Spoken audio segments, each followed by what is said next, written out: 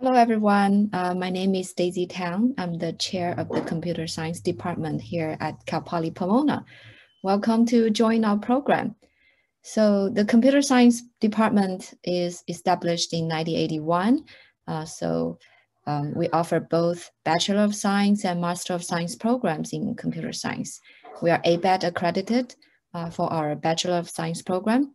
And we encourage that students do lots of research opportunities with faculties through senior projects and maybe also complete internships before you graduate. So I'm going to talk about a lot of those good research opportunities later on.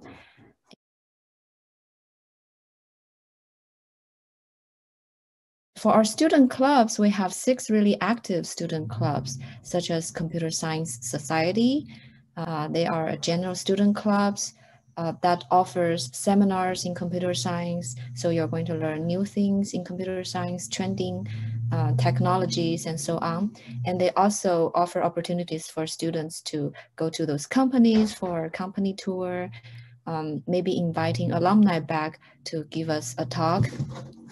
There is also she codes. So based on the name, you know that it is a particular club for promoting females in computer science. And there is also Ignite CS, where we're going to have students go out to elementary, middle school, and high school to teach those kids computer science.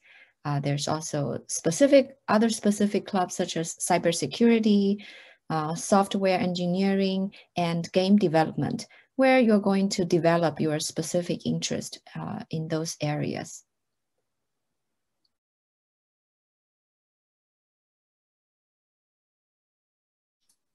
So here I'm basically going to give you a few advices that's going to help you to have a smooth transition to college.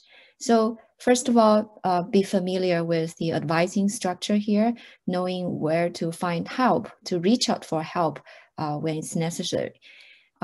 Second, then definitely attend summer orientation, where you're going to meet a group of faculty advisors and advising center staff and department staff, so that they are going to help you register into the right set of classes to begin with.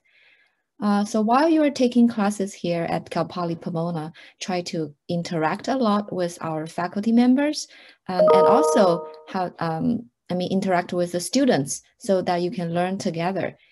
And joining student clubs, that's also a good way to share your passion with the fellow students. And you're also going to start building your network before you graduate from the program. And finally, make use of faculty's office hours. They're always excited to see students visiting their office hours, talking with them about different career choices, or just simply helping with those course-related questions.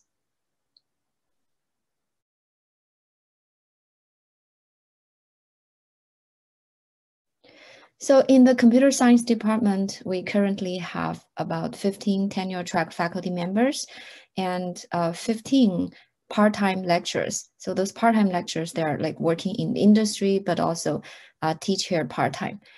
So for our tenure track faculty members, their research interests range in a variety of areas in computer science, such as the general area in software engineering, cybersecurity, artificial intelligence, game development, and recently we also added this new areas of data science, where we have research projects in machine learning and data mining, etc.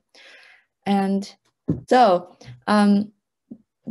our faculty faculty, they have lots of research projects that are supported through funding agencies such as National Science Foundation, government agency, and industry. So they are very active in their research, and they're also welcoming students to join their research group because that's basically a very good experience for any undergraduates to have before you graduate. You're going to build up your teamwork skills, communication skills, and many other essential skills that are good to have on your resume.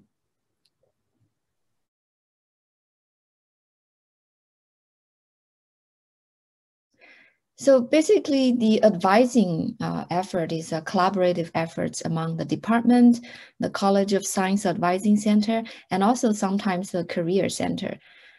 So we offer both academic advising and career advising. So you can reach out to the department office, like including department chair, associate chair, and administrative staff if you encounter problems to register to classes. For example, if you need permission numbers to register to a class. You can also reach out to the department office for any CS-related questions, such as if you need recommendation for CS electives, like I'm interested in game development, so what courses should I take so that I can get a job, right, in game areas? And also how to get credits for senior projects, internships, such questions.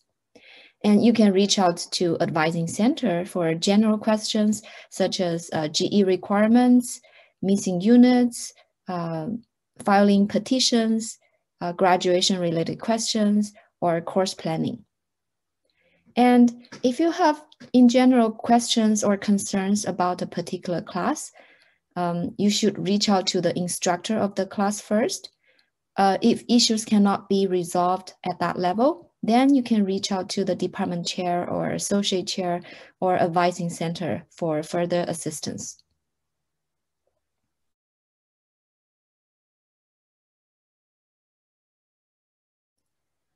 I think that pretty much covered everything, but I just want to emphasize a little bit more about our senior projects and internship opportunities, because students can get actually units for doing internship or for doing senior projects with our faculty members.